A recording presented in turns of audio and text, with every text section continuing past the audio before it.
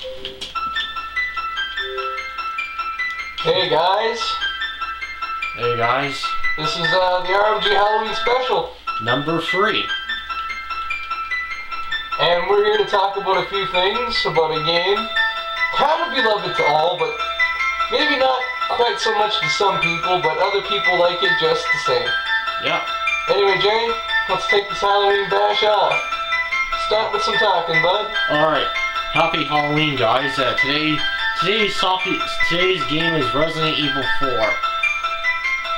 Available on GameCube, Nintendo Wii, PS3, Xbox 360, and the PS2. Yes. Control's a little bit better, I'd say. Yep. You can actually control the guy. Yeah. And it still keeps to its roots. For sure. It doesn't alienate its audience. That's right. So. Anyway, let's get to the game, shall we? Yeah.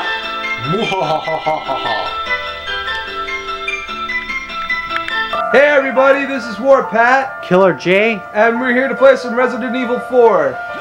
Yeah. And holy fuck, look at these angry villagers, them fucking assholes. Yeah. They're fucking retarded, them guys. Definitely. I think they need to fuck off a little bit. Yes, they do.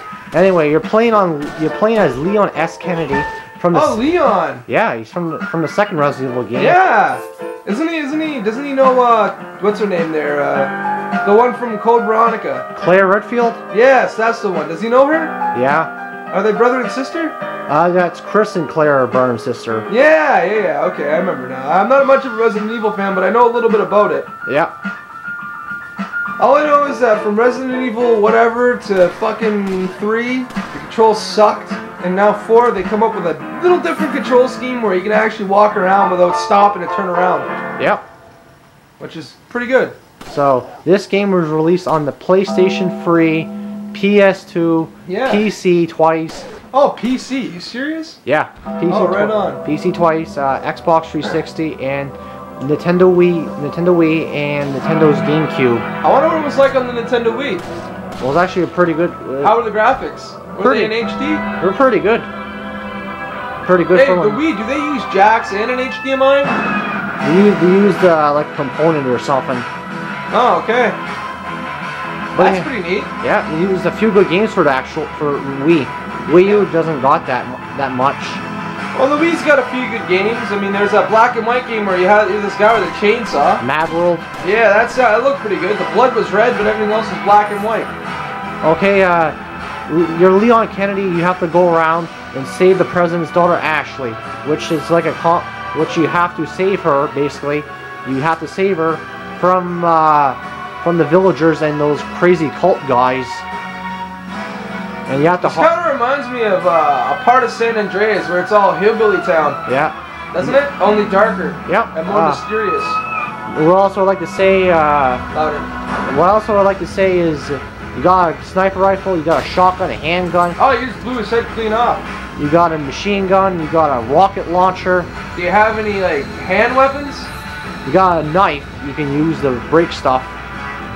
Can you? Do you got an axe or anything? Chainsaw? Well, the guys have some of the enemies have chainsaws, but they're hard to kill though. They're ridiculous. I bet. So, what I would like to say, Happy Halloween, guys. This is going to be the first out of 3 reviews for this Halloween special. And in my opinion, I think this is our best Halloween special yet. Definitely. Hopefully, our followers agree. Hope so too. Anyway, I would like to say. Capcom did a good job with this. They still had their horror elements and it had a modern control scheme, which is pretty cool too. Yeah. And another thing about Capcom is they weren't soft back then. No. They didn't go soft and sell out. Holy fuck, he's still coming at you with no head. Yeah, I know, man. It's like retarded. He's fucking, and they don't look like zombies either. They're like infected villagers. So they have shit inside them. Yeah. They have like. There's a certain part in the thing they have like this plant-like thing on their head there. Are you serious? Yeah. What is that you gotta shoot? That's an emblem, a ribbon or something.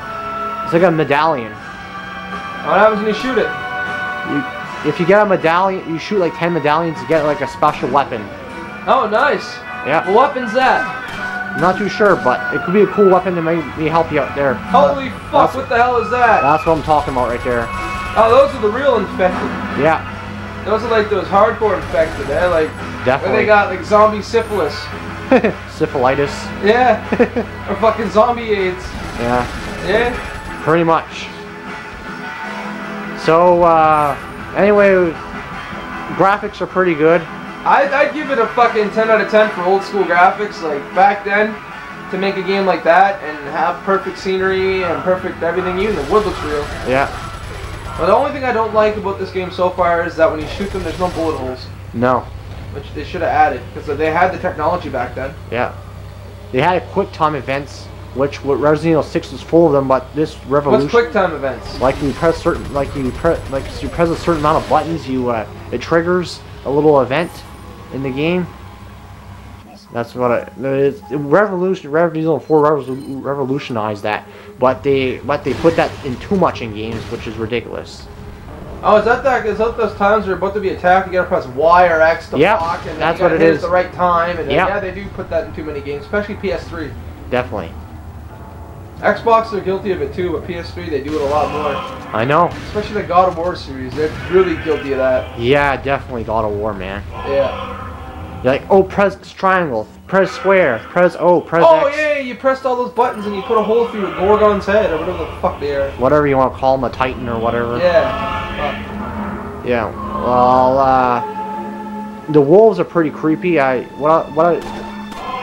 Story's pretty good, gameplay's pretty good, controls are good. The sound and audio is really good for this Holy game. fuck!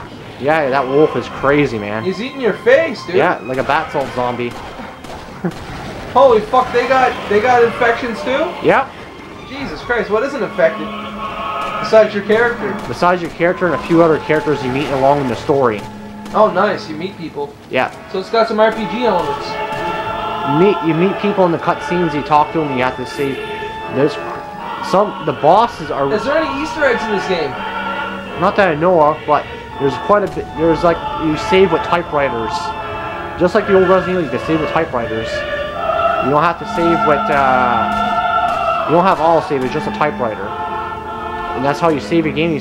You're in the middle of chapter. Imagine this, you're walking into the Resident Evil land or world or whatever, and then all of a sudden you come across an old school Resident Evil 2 box. Yeah. And you pick it up and it does something. That's what I mean by Easter egg. You should.